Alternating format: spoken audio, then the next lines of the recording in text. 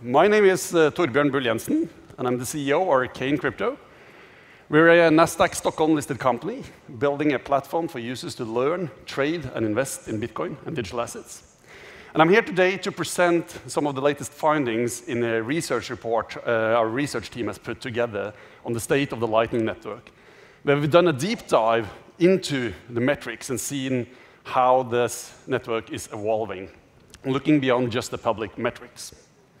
So right now, as we know, Bitcoin is monetizing fast, and it's on track to become digital gold, which is a pretty obvious use case in a world where the monetary expansion is ever expanding and accelerating, while the supply of Bitcoin is absolutely finite.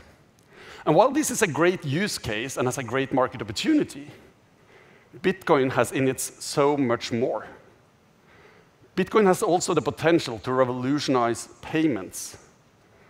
And when I discovered Bitcoin back in 2012, that's what really caught my interest.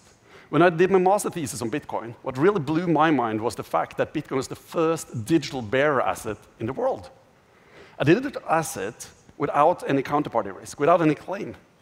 Meaning that you could take your local currency, buy Bitcoin, send that to the other side of the world, and have final settlement. And that you could do that on a Sunday. That's extremely powerful. That makes it possible to bypass the whole correspondent banking system. In addition, if you look at the payment world, it's full of silos, different platforms, different networks that don't communicate between each other. But when these platforms and payment providers add support for Bitcoin, suddenly they get interoperable. We get the flexibility of email, where you just ask someone about their address, not whether they're using Yahoo or whether they're using Outlook. And we get that since these players are now integrating Bitcoin. You can now transfer money from PayPal to Revolut to Cash App because they all support the transfer of Bitcoin.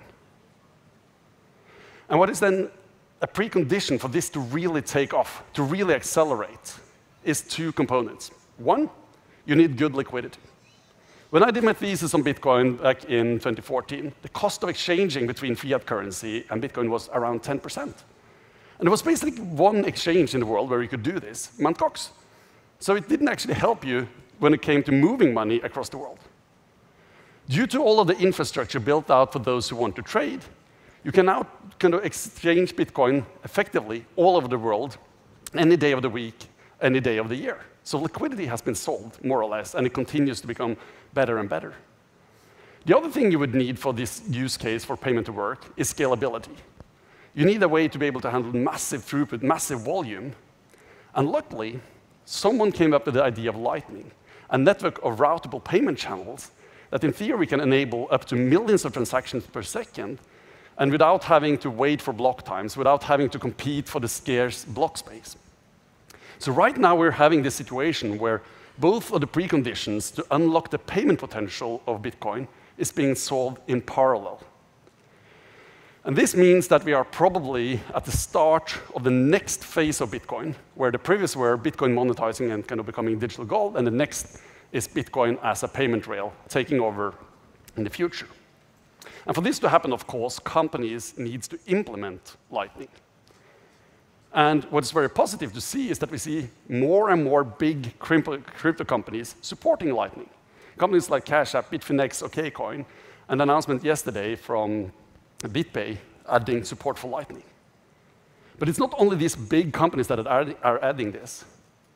What started out as an idea, not too dissimilar from Bitcoin, on a white paper, has now become a thriving ecosystem, with tons of different players trying out different business models, building out infrastructure, building out nodes, building out supporting tools to make the Lightning Network into something that can actually work.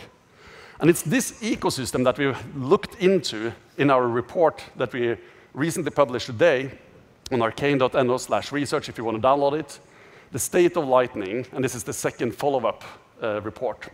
We're digging into the ecosystem, we're giving you the full overview, and we're also looking behind the public metrics. We've collected data from all of the largest players in the space to be able to estimate the actual transaction volume, the actual usage, and to give a much more holistic picture than what you get from only looking at, say, channel capacity.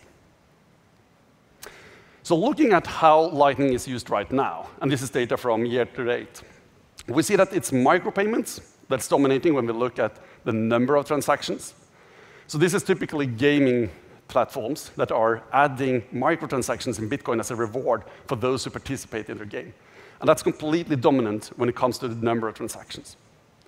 If we, however, look at the volume of transactions, the value transferred, it's very clear that it's actually peer-to-peer transfers between individuals that is dominant and makes up around half of the transaction volume.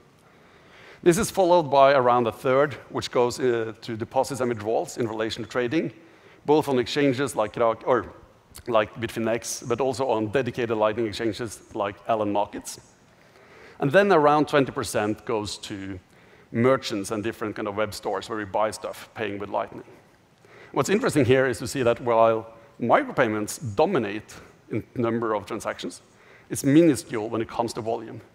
And this shows the strength of the Lightning Network in enabling microtransactions and new business models.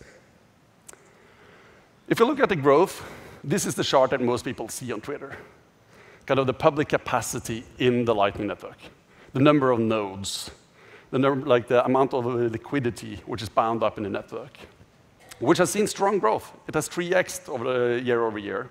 And although the growth rate has flattened a little bit since the kind of really strong growth at the end of last year, it's still kind of going really fast. A lot of people might look at these numbers and compare it to some DeFi growth rates and think that this is very low. But you have to remember that this is actual adoption. A lot of the growth rates you're seeing in DeFi is people who want to gamble on a subsidized platform, who are incentivized massively by a subsidy to just jump in on some staking coin. And they'll jump to the next one as the subsidy runs out. This is growth driven by people who are actually using this, by enthusiasts, by people who see that their payments are easier done when using Lightning. And although we see strong growth in these public metrics, more importantly, if we look at the underlying volumes, if we look at how much is actually transacted, the growth is actually way higher. Because if you look at the growth in transaction volume, we're looking at 400% growth year over year. And this is actually expected. You don't expect actually to see a linear correlation between public channels, public nodes, and usage. And the reason is, of course, that when you interact with the Lightning Network, you can use a third party. And that third party doesn't need to open more channels just because it has more users. Some critics will say, well, if you're using a third party, isn't that defeating the whole purpose of crypto? Well, actually, no. Because you can keep all your savings in your cold storage, and you can have only what you spend on a daily basis with that third party. And if you don't like that third party, or if that third party tries to censor you, you can switch to another. So it's a little bit like email, where you can choose whatever client you like. So the takeaway here is that the use of the Lightning Network is actually growing 3 times faster than indicated by the number of public nodes.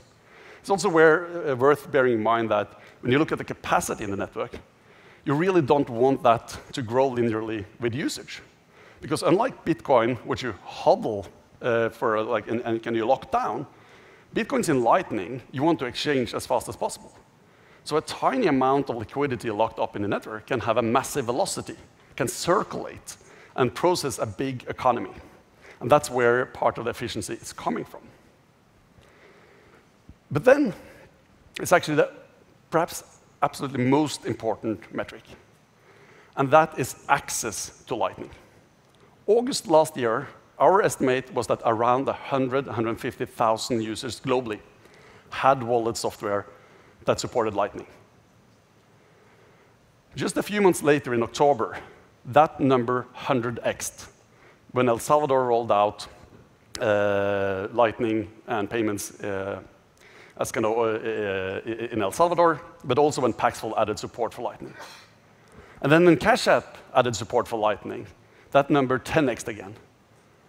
So compared to a little over half a year ago, we have now close to 100 million users who have access. And that really changes the game. Because before these users had access, when it was only 100,000 globally, it didn't make sense for any merchants to add support for Lightning. Because why would you? It was a tiny little group of supporters who could kind of use it. But now, when you have 100 million users, it suddenly makes sense for BitPay to add Lightning support. And when merchants add Lightning support, it becomes more valuable for users to get applications that support Lightning. So what we're seeing now is a vicious cycle that will unfold over the years to come, where the network effects really accelerates the adoption, where the more users have Lightning, the more usefulness it'll be to add Lightning as a merchant or kind of add places where you can use it. And then that will feed back, attracting more users. So this vicious cycle is what I believe will drive the adoption over the next year, and which will eventually position Bitcoin as the dominant payment network, not only for Bitcoin transfers, but for any transfers globally. So that was my presentation. Thank you so much for listening. Go to our webpage and download it, arcane.no/research, and feel free to reach out if you have any questions after this presentation. And have a great day, everyone.